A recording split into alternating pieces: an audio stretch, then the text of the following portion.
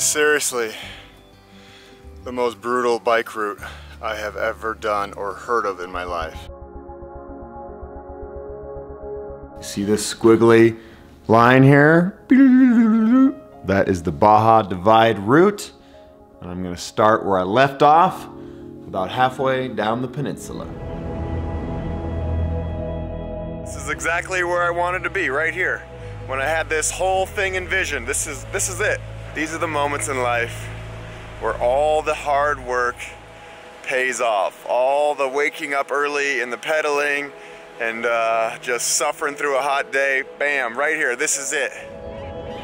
Now I know some of you out there might be thinking, why on earth are you going back to Baja? Weren't you pretty miserable last time you did that ride, Ryan? Let's go. Jesus, come on, man. And the answer is yes, it was very difficult. Pushing my bike through endless sand, riding washboard roads till I was so shooken up, my brain was scrambled. And yeah, it's hard. It's hard out there. It's also very hot and it's very desolate and it's very in the middle of nowhere is the word for the Baja Divide. Of all the bike rides I've ever done, I've never done something like Baja where you're completely out there, very far from any type of civilization. At points, sometimes you go through towns, which is great, and that's how you get food and resupply and water and that kind of stuff. But for the most part, you are out there. Pushing the bike. This is freaking brutal. Brutal. Some of the toughest pedaling I've ever done. Not just today, but the whole thing. Baja Divide, you are the real deal. So the answer to why I'm going is because I love challenging myself. There's actually a lot of reasons why I'm going. I love Mexico, I love the people, I love speaking Spanish, I love the food, I love the music. Baja is a lot warmer than Boulder right now. It is January here and it is cold, so I'm excited to be somewhere warm. And I think it's gonna be a great way to start out the year 2020, a new decade, on a solo adventure out there on my own and just sleeping under the beautiful stars and being out in nature. The sound of the ocean makes me very, very happy. It kind of calms you down. I think this road's gonna follow the coast for a little bit. I'm gonna enjoy this. You know, I look back at the footage of my previous Baja trips and it fills my heart with joy. I have an emotional connection to this place. Baja is magical, pure and simple. Now the hard part is, where do I choose to camp? Which piece of sand, huh? God, this is incredible.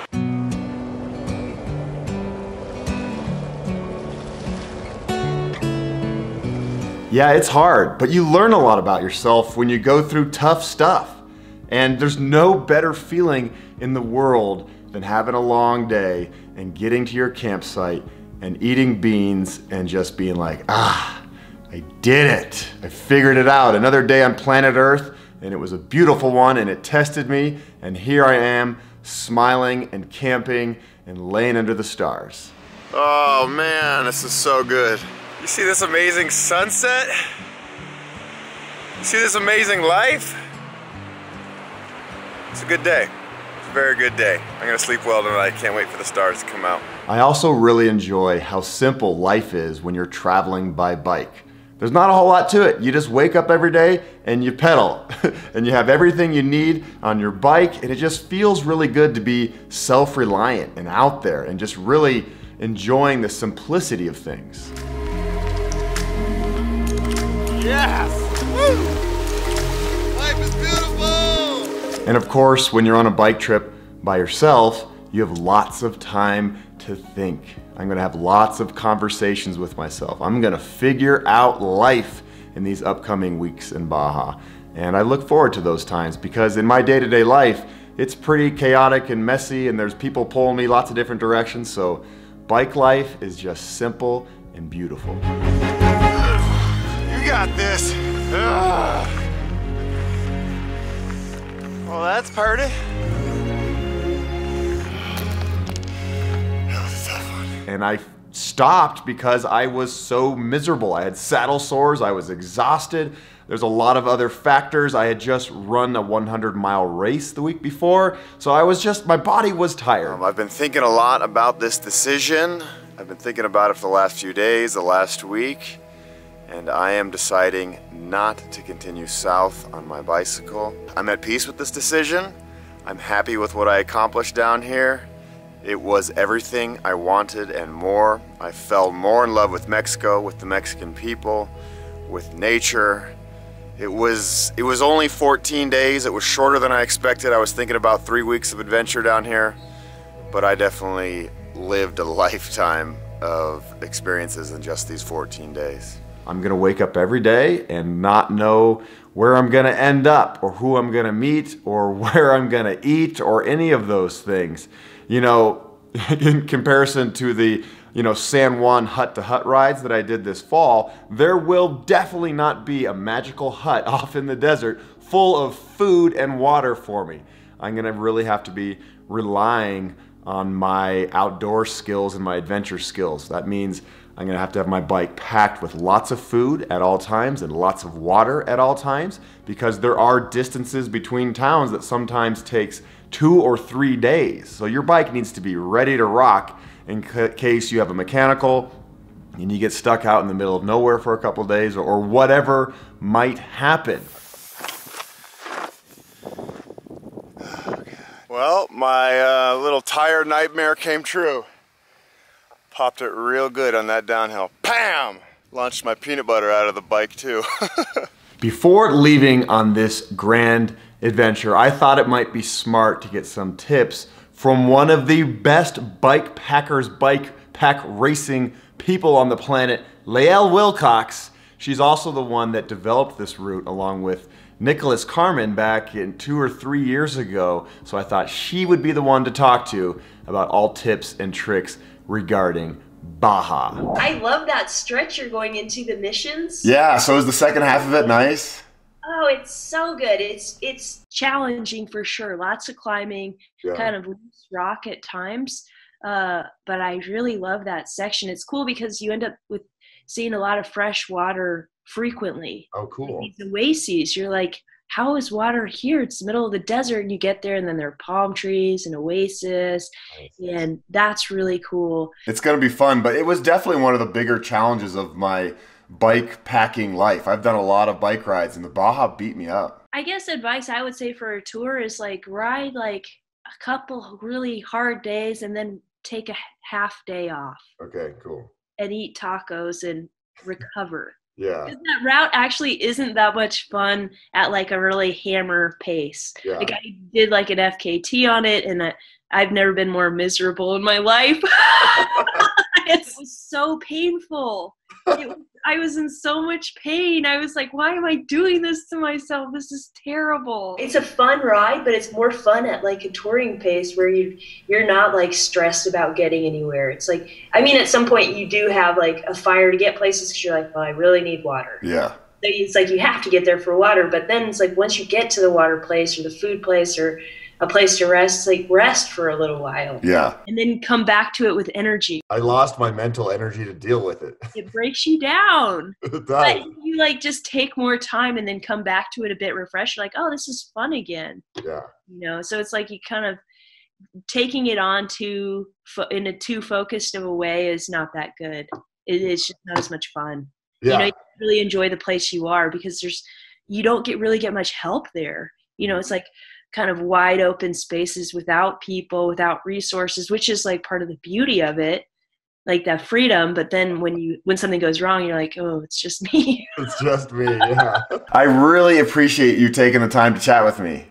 Yeah, absolutely. Good luck on your getting ready, and best of luck for I hope it's fun this time. I hope it's fun too. I'm gonna channel some of the Lael's strength for sure. Oh, you got it. And just if you're not having fun, take a day off or do something different. Lael is awesome. There's no other way to put it. She is an awesome human being, and I really appreciate her taking the time to do this little Skype session with me. I don't really know her. I just wrote her an email and said, hey, my name is Ryan, and I have this YouTube channel. I'm gonna go to Baja. Can you help me out? She said, yeah, of course.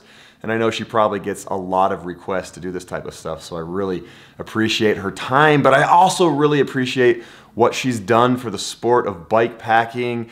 She is incredible. Her feats are mind-blowing. What she had at one point had the FKT of the Baja Divide in like 12 days or something. I can't even imagine doing this entire route in 12 days. It's so cool. So Lael, thank you very much from the bottom of my heart. Keep on pedaling and keep on spreading that bike love. You know, there's a quote that's really been resonating with me recently, and I think it goes like this. It's, "A ship is safe in harbor, but that's not what ships are for."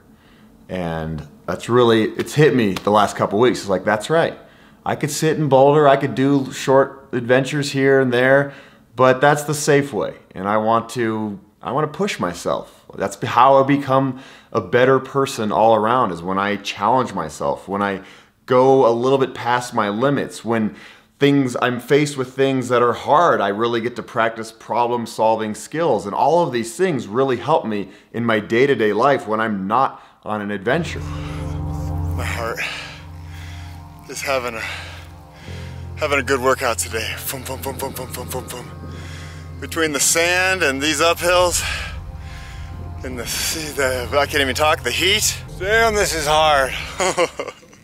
All right, so here's how it's all gonna happen. I'm gonna put this Trek 1120 in a box. I'm gonna pack up all my stuff and go to the airport here in Denver, fly to San Diego, put the bike together, ride my bike across the border to the bus station in Tijuana, get on a bus for about 15 hours, which will take me halfway down the peninsula to the exact spot where I stopped 2 years ago, and I will start riding. I think I have about 900 miles left to go, depending on which, routes I take. I'm guessing it's gonna take 2 to 3 weeks, and I'm really excited about all this, and I'm really excited to share the adventure with you, but I will not be posting videos while I'm out there. Editing while on an adventure is just so hard. So I'm gonna come home with all the footage and then I will put it together. So you're gonna have to be a little bit patient for the next 3 to 4 weeks.